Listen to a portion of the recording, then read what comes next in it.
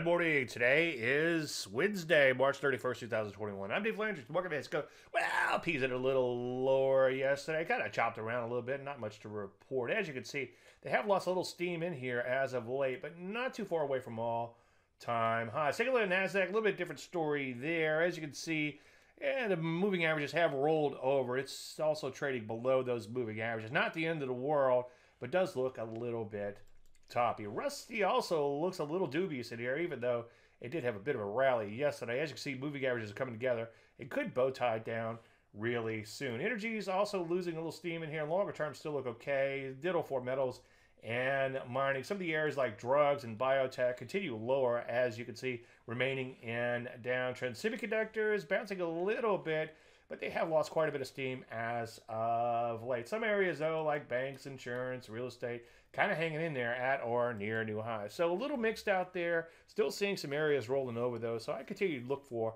a short or two. But, of course, wait for entries and honor your stops. Any questions? Dave@Landry.com. I'm Dave Landry. Use her